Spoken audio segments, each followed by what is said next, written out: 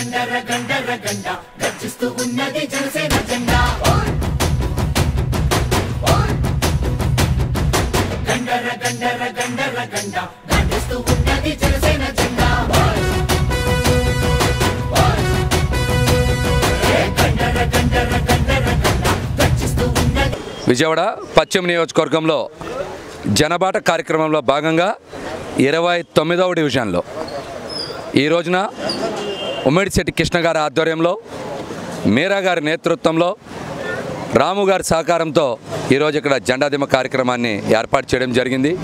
మొదటగా సితారా సెంటర్లో లింగం ప్రసాద్ గారి ఆధ్వర్యంలో అక్కడ కూడా జనసేన పార్టీ జెండాదిమని ఏర్పాటు చేసి ఎంతో ఘనంగా జనబాట కార్యక్రమాన్ని ఈరోజు ఇంటింటికి కూడా జనసేన పార్టీ ప్రీ మేనిఫెస్టో అంశాలని వీరి అందరి నేతృత్వంలో ప్రచారం చేస్తూ ఉన్నాం.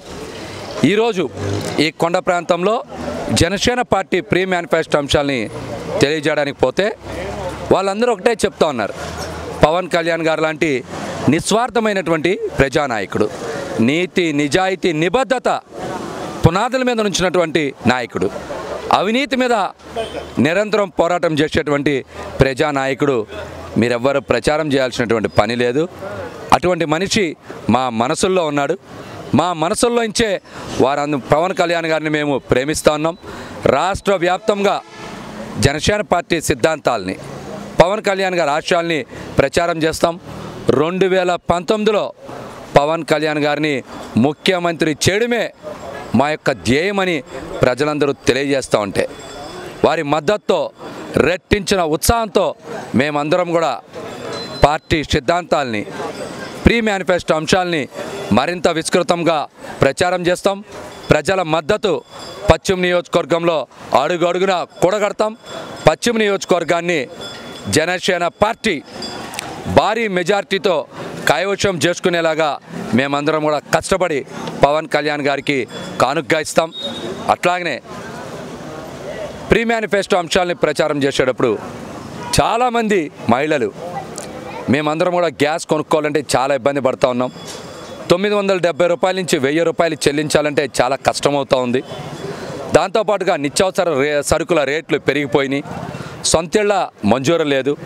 మా పిల్లలందరూ కూడా బీటెక్ చదివారు, ఎంబీఏ చదివారు, ఎంసీఏ చేశారు, డిగ్రీలు చదువుకున్న వారెవరికి కూడా చిన్న చిన్న ఉద్యోగాలు, ఉపాధి అవకాశాలు కూడా ప్రభుత్వం కల్పించట్లేదు. ఈ ప్రభుత్వం మాటల ప్రభుత్వమే కానీ చేతల ప్రభుత్వం కాదు.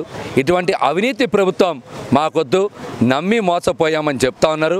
మరి ఒక స్వచ్ఛమైనటువంటి పాలనకి, ఒక మంచి పాలనకి, అవినీతి లేనటువంటి పాలనకి, అభివృద్ధి సంక్షేమం సమపాలనలో ప్రజలకు అందించేటువంటి పాలన జనసేన పార్టీతోనే ప్రారంభమవుతుందని కూడా మేము తెలియజేస్తున్నాం. దానికి వారి సంపూర్ణ మద్దతు లభిస్తూ ఉంది. రాబోయే రోజుల్లో ప్రజల సంపూర్ణ మద్దతుతో పవన్ కళ్యాణ్ గారిని ముఖ్యమంత్రి చేస్తామని కూడా ఈ సందర్భంగా తెలియజేస్తున్నాం. కొండపైన ఇల్లు పడిపోయాయని చెప్పి మెట్ల మీద మట్టి కూడా ఇంకా తీపిచ్చల ప్రభుత్వం అయితే వాళ్ళు పైకి ఎక్కడానికి చాలా ఇబ్బంది పడుతూ ఉన్నారు. అలా కూడా జరగడం దురదృష్టకరమైన ప్రభుత్వం మటుకు పట్టించుకోవట్ల. రానున్న కాలంలో మన పవన్ కళ్యాణ్ గారు సీఎంగా గెలిపిస్తే పక్కాగా మన నియోజకవర్గ ఎమ్మెల్యేగా మన మహేష్ గారు గెలుస్తారు. గెలిచాక ఆ కొండ ప్రాంతం మొత్తం ఉన్న ఇబ్బందులు కానీ, డ్రైనేజీ కానీ, పైకి వాటర్ వసతులు కానీ ఏదన్నా కానీ చేపిస్తారని